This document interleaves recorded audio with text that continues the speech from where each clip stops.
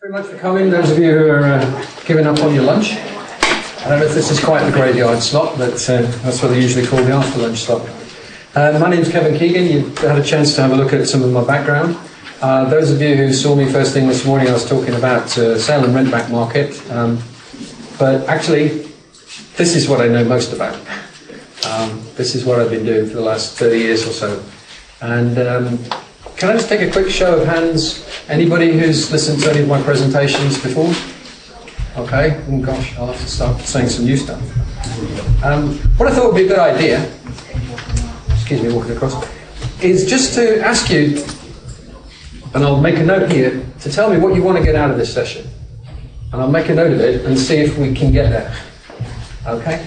So does anybody put up your hand with it? Okay, Ollie? What's going to happen with lending over the next 18 months? Okay.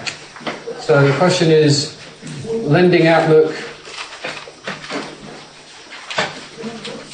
09 through 11, something like that, yeah? Okay? How to get maximum out of your bank lending? Okay. It's called the government. Okay. Thanks.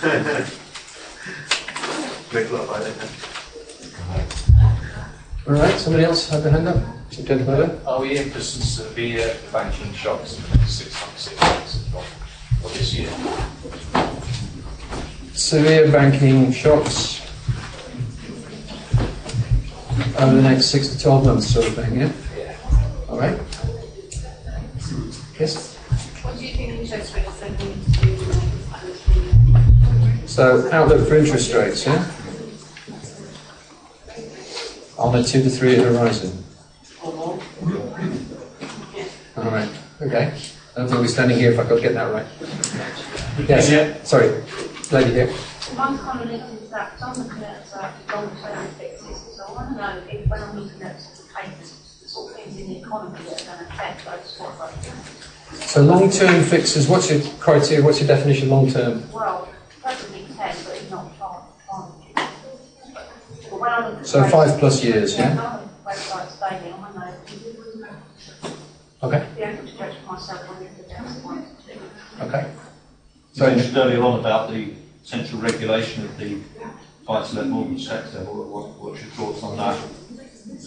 Obviously, what we were talking about earlier, SARB market. Regulation of buy-to-let, question mark? i.e. mortgage. Yeah. Yeah. So gentlemen in green here. Yes, when we bottom up the crisis, current crisis, and Do you mean anything specific, like house prices versus bank shares versus... actually the prices when will stop going down and then will start going up again, so how much more time we have to buy. Okay.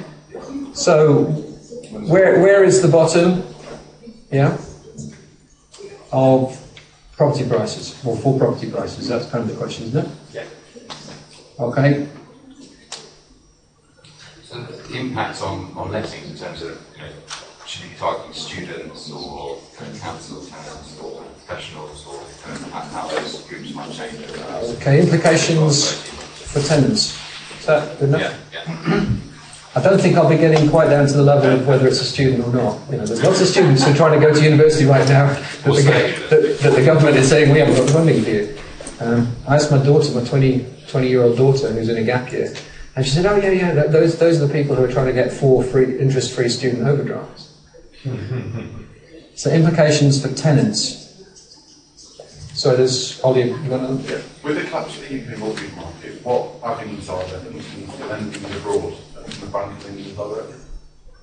That's not something. Alternatives, shall I put it in these terms, alternatives to traditional buy-to-let sort of thing. Yeah, sort of zero mortgage. Okay.